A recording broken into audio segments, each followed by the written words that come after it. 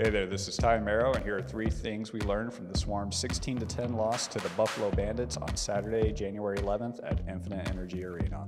First thing we learned, the Swarm's first half effort sunk them in this game. They were outscored 11-3 with the only offense coming from a pair of Miles Thompson goals and Shane Jackson in the second quarter. Adding injury to insult, Brian Cole left the game injured in the first quarter. Second thing we learned, the Swarm played much better in the second half. They made some adjustments at halftime, partly out of necessity with Wiedemann playing out the front door and also having to fill his spot out the back door.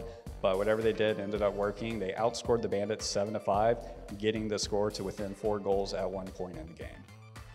Third thing we learned, Randy Stotts catching a little bit of fire. He's not had a lot of success this season finding the back of the net, only scoring 1 goal across the first 3 games. In this game though, he got a hat trick in the second half and dished out 3 assists.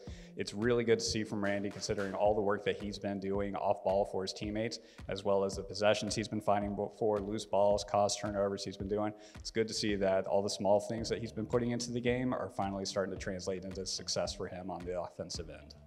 I'm Ty Merrow, and that's 3 things we learned.